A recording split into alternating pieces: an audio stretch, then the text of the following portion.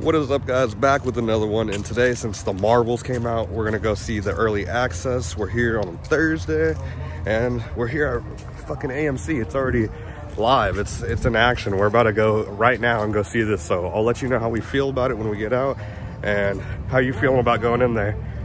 I'm excited to see this movie because we're all caught up, you know? Yeah, we caught up on Disney Plus, so like we're ready. We're ready. We saw Kamala, we saw Carol Danvers, we saw, I don't know the other one's name, but we saw WandaVision where she was made too.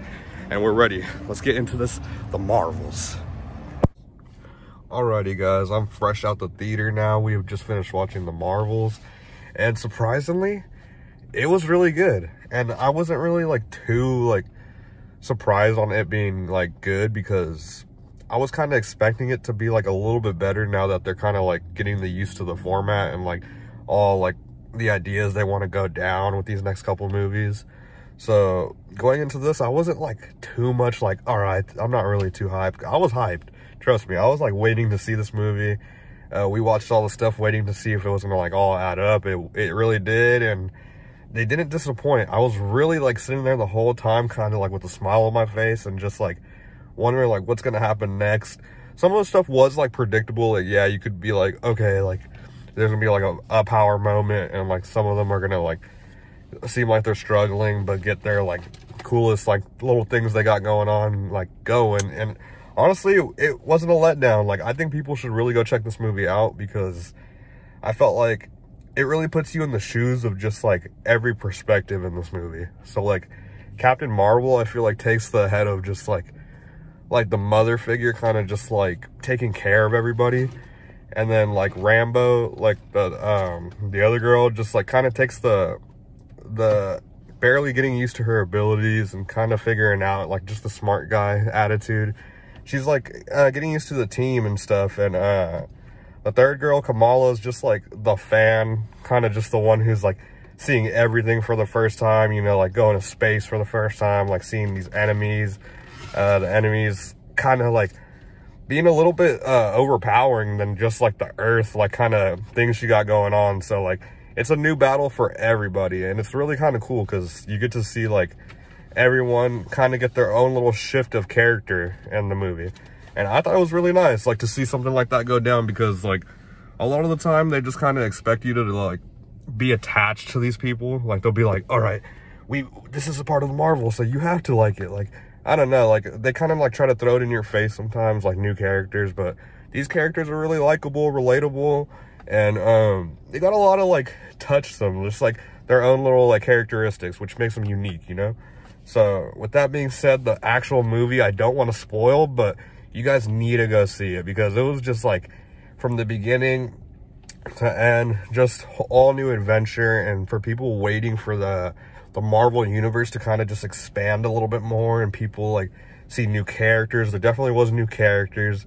The ending credits was had me going like crazy, because I saw like some people and I was like, oh shoot, this is definitely going to connect pretty soon, and they're definitely going to start getting into like a bigger universe, bigger teams, more people you'll probably like recognize, like people you'll see and definitely be like, okay, we've been waiting to see this guy on screen for years. And like, I don't know, I'm ready for it. I'm ready for it.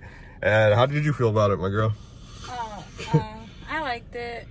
It was like really entertaining and like funny, and like it wasn't boring at all either. Like, it was like, it kept my attention the whole time. Yeah, so I liked it a lot.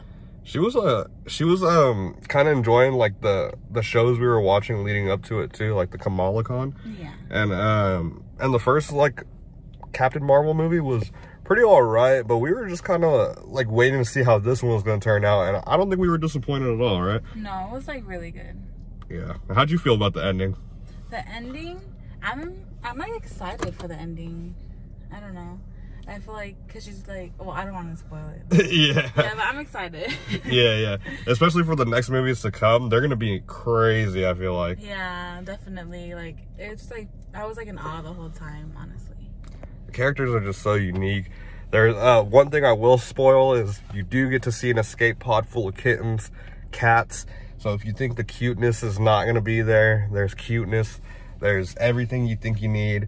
I really don't even feel like I want to get into more because I'll get to spoiling, but we saw this the day before release, so tomorrow it comes out. I already saw, literally we were in there with like 5 people, so like, I mean, I got to enjoy the movie. There was no one talking, there was nothing else going on, but it also is 3D, so I like to get 3D tickets. Here's the hack. Get 3D tickets if you don't want to get bothered at all, because, hey, nobody can afford them. Because there's not going to be big families in there. No one wants to buy $30 a piece 3D tickets.